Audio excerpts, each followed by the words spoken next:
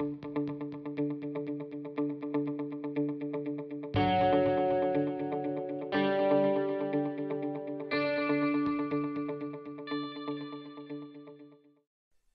and welcome back to our webcast series on the topic of plane and descriptive geometry. So in this video we're going to look at how to define a set of parallel planes to contain two skew lines. So we'll begin by just discussing what this actually means and how to actually go about doing this on your drawing sheet. So we'll start off by just looking at a little sample here. Here we have two skew lines, the elevation and plan view of the lines AB and CD, and here we have a 3D drawing of the same skew lines. Here just represented as two pencils, and if you actually have two pencils, you can just maybe use a bit of blue tack and just stick them to the table to use as a little model just to help you along if you want. Well, as we said, these two lines here are skew lines, which means that they're not parallel, which we can see that they're definitely not parallel here, and they don't intersect or cross, so they're skew lines. Well, one of the first concepts that I want to get across is that if you have two skew lines, there's always one view where the two skew lines will appear parallel. Not actually parallel, but they appear parallel. And if you take your two pencils and again just stick them to the table with some blue tack, you can follow this as well. So if we look at our two skew lines and just walk around the two skew lines, we can see there's always going to be one position where we look at it where the two will appear parallel. And as we said, they're not actually parallel. This guy is sloping away from us, this guy is sloping towards us, but we can see that they appear parallel. And well, what this means is that if they appear parallel like that, well, if we were to draw two lines cutting through them, those two lines would appear parallel. And well, this line here and this line here could actually represent two parallel planes. This pencil resting on this plane and this pencil resting on this plane. Two identical parallel planes. So let's just go to our 3D to see what that looks like.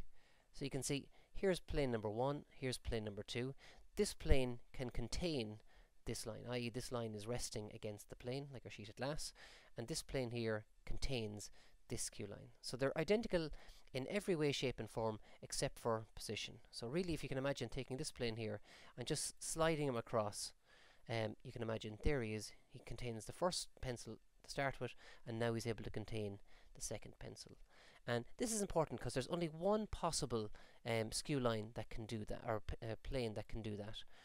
If we look at our pencil here, first of all, there's an infinite number of planes that this pencil can rest on. So I could just maybe swivel that guy there like so. And you could say, well, look, that pencil is still on that plane. But if I was to move him across, he would never be able to contain this line. This pencil here would never be able to rest on it. And same way as I swiveled around to a new position, well, this new position can still contain the pencil, but he will not be able to contain this one here. So there's only one possible position that our plane can be in where it's able to contain this line and move across and then be able to contain this one. So that's what we mean when we say that the two skew lines constrain these two parallel planes. They fix it. There's only one that can actually meet that constraint. So what we'll do then is we'll have a look at how to go about finding first of all the view that we see the two lines as parallel, and how to find the traces of those parallel planes. So we'll start off by looking at our 3D setup here. Here we have our same pencils, and here we have our two sheets of glass, or two planes. So the basic concept of how to find these two planes is basically saying that, well, this plane can contain this pencil. This one here, because it's a copy, should be able to contain a copy of this pencil. So what we do is we take that original pencil and we basically take a copy and we place it on our second plane here, and we attach it to our other pencil, like so. So on our 2D drawing, we're going to do exactly that. We're going to take a copy of one of our skew lines, and we're going to attach it to our second skew line. And it doesn't matter which skew line we pick at this point. So I'm going to just pick the line AB. I'm going to take a copy of that and attach it to the point D here. I could have attached it to point C, but for the moment that doesn't make any difference. So how do you do this on your sheet? Well, what you do is you get your set square like so, line it up with the first skew line AB, then take your second set square and just slide one off the other to copy the direction. Like so. So there's the angle of our copied line. The distance doesn't matter for the moment, just the angle. So this is our copy of our original line AB. So if we've copied an elevation, what we need to do is copy it in plan view. So we've picked AB as our line that we're going to copy. So we're going to take AB here, and we've attached it to the point D. So we want to do the same in our plan view. So again, we're going to move him down to D. And like before, we're going to use our slide and set squares to transfer 1. So the angle, again, all important. The distance, not so important for the moment. And I just might mention at this stage, had we attached the copied line to C in our elevation, well, we'll be attaching the copied line to C in our plan view. So once you've picked one of the points, that's the one you have to stay with when it comes to your elevation and your plan view. So that's our copied line done. So that's like our copied pencil over here. The next thing we want to do is create a level line to make a small little triangle, so a small portion of this overall plane. So if we look at it here, there is our level line like so. And a level line in elevation is going to simply look like a line going straight across. So we've used the line D already to attach our pencil, so we're going to use the other point on our line, so C here. So there's our level line like so, and that's why the length of this line didn't matter, because we're just going to extend it on or cut it short until it hits the line here. So that's going to give us the point x1, and that makes a small little triangle there. This is the same triangle, a small portion of the overall plane that our pencil is resting on. So like we've done before, we want to find this level line in our plan view. So you can see where the point x1 is. We can just drop him down. He's on our red line here, so we're going to drop him down till he hits the red line here. So we can either extend him on or cut him short, giving us x here like that. So x is joined to C, so x is going to join to C here like that. And now the reason we took a level line for our line here is because a level line, when looking from above, is going to appear as a true length in plan view. And we know that if we look along a true length line, we're going to see the line as a point view, and the plane that it's resting on is going to be seen as an edge view. So let's see what we do. So imagine, look at the line here now as we move along like that, and look at the plane as we do so as well. So you can see as we look along the line appears as a point, and the plane here appears as our edge, and lo and behold, the two pencils appear parallel, and we have an edge view of the plane that contains both of them. So in our 2D, we're going to just look along our line like so. There's our auxiliary, x1, y1, perpendicular to our line, and we're going to just project up each of our skew lines. So project up B, he's on the ground here in our elevation, so he'll be on the ground here. A, project him along. Whatever distance he is off the xy line here, he'll be the same distance here, and that gives us our skew line AB. So that's going to give us the edge view of our plane that contains the line AB. We do the same then with D. Again, D is on the ground, so D is going to be on the ground here, and X and C are going to be transferred along the same line.